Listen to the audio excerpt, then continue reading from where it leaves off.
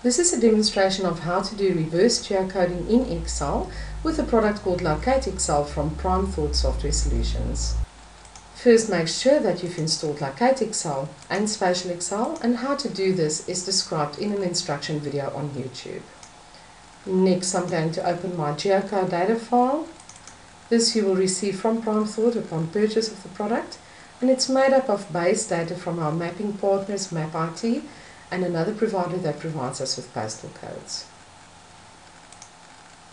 My base data is now loaded and indexed. Next, I'm going to open up the X and Y file that I'd like to do the reverse geocoding for.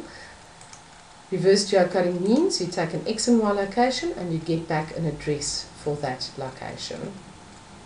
So I'm going to flip from geocode to reverse geocode, and I'm going to choose my lat long columns, X to be X,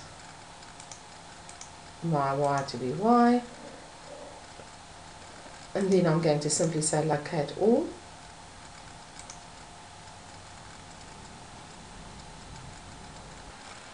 And as you can see, you get back the geocode number, road, the extension, the suburb, town and province of this geocoded information.